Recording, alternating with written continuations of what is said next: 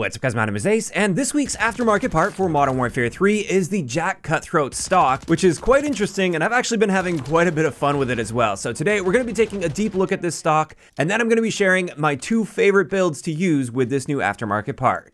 And let's just dive right into this with the basic stats of this stock. For its pros, it significantly improves our aim walking speed. While this does vary a bit from gun to gun, it tends to be a roughly 23 to 24% boost to our aim walking movement speed, which is pretty crazy. It also helps a little bit with our base movement speed and our crouch movement speed, but to a much smaller degree. And with the downsides, this hurts our aiming idle sway, which doesn't show up in these advanced stats, but it does hurt that stat a little bit. It hurts our tack stance spread, our recoil control, as well as our gun kick control. Now, the next thing to point out about this stock is it doesn't work on every single gun in the game. In fact, it only works on a fairly small handful of guns, and this is the full list that I was able to put together here. So in the SMG category, it works on the AMR-9 as well as the FSS Hurricane. In the assault rifle category, it's meant to work on the MCW, but currently it's not showing up for the MCW. I'm sure that will get fixed at some point in the future. It also works on the MTZ-556, the M4, and the M16. For battle rifles, it works on the MTZ-762 as well as the FTAC Recon. For shotguns, it will work on the Riveter. For LMGs, it works on the 556 Icarus. And then finally, for the marksman rifles, it will work on the MTZ Interceptor. It's also worth noting, I suspect this will come out for like the MCW 6.8 and all of the MCW variants in the game once they end up fixing that bug with it. But we'll just have to wait and see what they end up doing there. And honestly, out of all of these guns, for most of them, I wouldn't even bother using this stock simply because they're not well suited to creating a strafe build. And that's what you would use this stock for.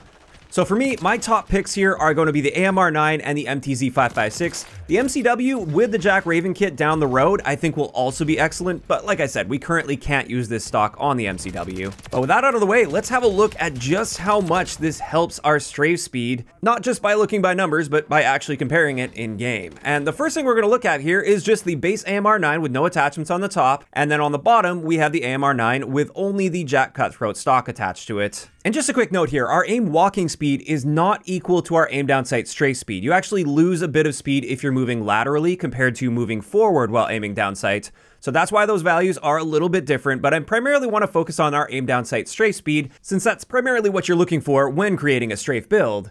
And as you can see, it's very noticeably faster strafing with just this stock equipped. It's actually 24% faster, even though the stats say 23% faster. That's to our aim walking speed, not to our aim down sight strafe speed. But that was just the first example. Now let's combine that with stalker boots. As expected, this does of course stack with the stalker boots when strafing laterally, and it actually improves our strafe speed over the base by 44% in this case when you combine those two together, which is pretty crazy. However, just a reminder, the stalker boots only work for strafing, not for aim walking. So it won't work if you're moving forwards, it only works if you're strafing side to side.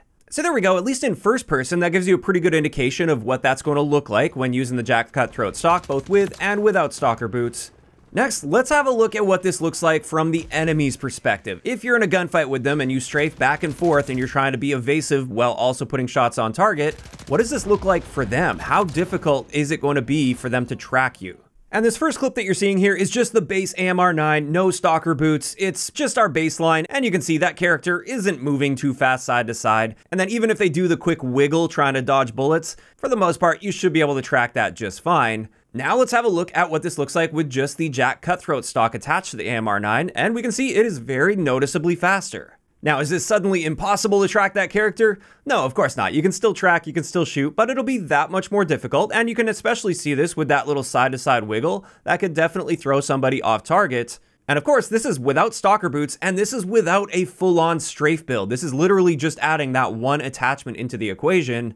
So for the next one, let's have a look at what my AMR-9 strafe build looks like while also using stalker boots. This is the sort of potential you're going to be seeing here. And don't worry, I'll share this build as well as another one for the MTZ-556 in just a little bit. But what I want to point out here is now people are suddenly going to have a much more difficult time tracking and hitting you, especially if they're on mouse and keyboard. Aim assist will definitely help against this to a degree, but even against controller players with aim assist, this is still enough to often throw people off target, and I noticed this right away when I started using this build and strafing in gunfights. People seem to be missing far more shots against me in gunfights.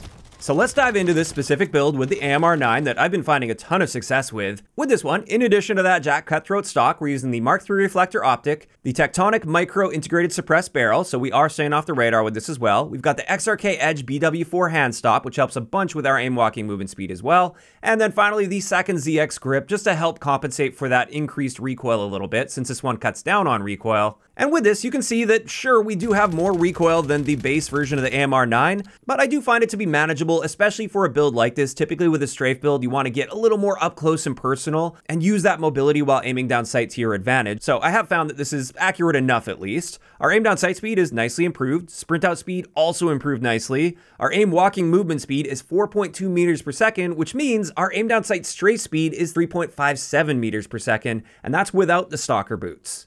With stalker boots, this bumps it up to 4.08 meters per second, which, like we were just looking at earlier, that looks pretty crazy from a third-person perspective, and you're going to be able to dodge enemy shots pretty effectively with this build. And honestly, even without the stalker boots, you can do just fine strafing with this gun. I don't really feel like I need to use those stalker boots, but if you want to take full advantage of it, of course, throw those stalker boots on, and you'll become a pretty crazy hard target to hit. And there we go, that wraps it up for my AMR-9 build. However, I've also got an amazing MTZ-556 strafe build, and this one actually allows you to strafe faster than the AMR-9 build, even though it's an assault rifle, and you would expect an assault rifle to strafe slower than an SMG. And this is what we're working with this one. So we have the MTZ Para Long Barrel, the Shadow Strike Suppressor, the Chook Angled Grip, the MTZ Aggressor Rear Grip, and then finally, of course, the JAK Cutthroat stock. And with this one, again, we do have a bit more recoil than the base version of the MTZ, but it's still very manageable, especially for like close to mid ranges. We did end up hurting our aim down sight speed a little bit, but it's still very manageable. Plus, we're going to be strafing in gunfight, so you can pre-aim and then just strafe. Our sprint out time is unchanged with this. And when it comes to our aim down sight strafe speed, this is 3.71 meters per second without the stalker boots. Which, like I said, that is faster than my AMR-9 build. For some reason, this seems to have a less punishing strafe multiplier. But in either case, when we combine that with the stalker boots, let's have a look at the potential on this. This is 4.18 meters per second, which again, that is faster than the AMR-9 build combined with the stalker boots. And this makes you an incredibly hard target to hit. You can be dipping and ducking shots like crazy. You can strafe around corners very effectively. And the MTZ-556 itself is a solid gun, so you're going to get a good time to kill potential. And like we saw earlier, manageable accuracy. And this is actually one of my favorite builds in the game to use at the moment. And there we go, that is going to wrap it up for the breakdown of the JAK Cutthroat stock. And overall, I'm really happy they added something like this. I feel like aim down sight strafe speed has often just been a neglected stat for the past few years of Call of Duty. And I miss the old days of the original Modern Warfare 3, for instance, with that stalker perk. And this finally allows us to get at least somewhere in the realm of that strafe speed. However, I do find it a bit unfortunate that we're pretty limited on which guns we're able to use this stock on. I would love to be able to try this out on some more builds, but unfortunately, at the moment, I'm only really enjoying this on the MTZ-556 and the AMR-9. I'm sure I'm also going to like it on the MCW, again, with that Jack Raven build once it comes out for that. But I think it would have been great to see this on at least a few more guns in order to improve variety a bit more. Now, of course, these are just my opinions, and I'd love to hear what you guys think about the JAK Cutthroat stock in those comments down below. Do you guys like the addition of this brand new aftermarket parts, or not so much? Do you think this strafing is a little out of hand? Just let me know down below. If you enjoyed the video, a like rating is always appreciated, and don't forget to subscribe for more if you haven't already. I'll talk to you guys next time.